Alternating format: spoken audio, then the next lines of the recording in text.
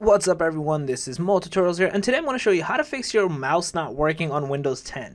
So this can be both for a wireless mouse or a wired mouse. So what we're going to do is, obviously my mouse is working, but I'm going to kind of show you how to do everything with just your keyboard working. So you can actually, if on your keyboard, if you have a normal Windows keyboard, you can click into the Windows button on your keyboard, which basically brings up the startup as you see here, and we're going to type Device Manager, because that's what we're trying to open up. So you're going to see this basically pop up, and you're probably wondering, all right, how do I click into it? You don't really need to do any clicking. A lot of stuff you can actually do with your keyboard. There's a lot of cool tricks and tips and tricks that you can do and components. So just press the tab button, and boom, you'll see you're on the keyboard section itself. So like you can now go up and down because you were on those, fields. So we're going to go over to the item called basically mouse and pointing devices.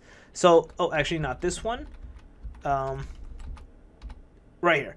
So we're basically going to click into that, and you're going to see over here, you see the different mouses I should say, where it is currently, obviously mine is working, but if for you it wasn't working, when you're in here, I want you to press tab, and when you see it says general is like kind of, you can actually see over here, it's a little highlighted. You can move now. You can move into the different, components of it, and we're going to go into driver. So you're going to press tab again, and now you can see you're highlighting the other thing. So what you're going to do, if it's not working for you, is uninstall the device.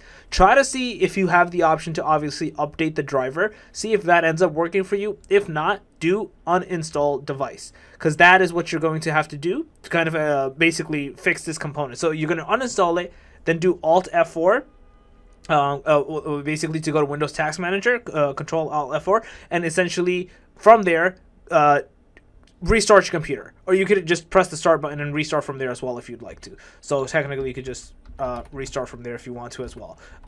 You don't have to necessarily do what I just said. You can either go from the basically force restart place, or you could just do it from pressing start and restarting from there. So yeah, that's basically it. You restart your computer, and then you should be good to go. It'll automatically install the drivers for the mouse, and then you should be good to go. Like I said, if it's a most likely wired or that one, it shouldn't necessarily matter. You'll be able to kind of do it from there, and you should be kind of good to go. So yeah, let me know your thoughts in the comment section below. If you guys still have any other comments, questions, concerns, just let me know in the comment section below. More than happy to help you guys out. If you are to like this video, please smash that like button, it helps a lot. And if you're new to the channel, make sure to subscribe and click that notification bell. Other than that, more tutorials out.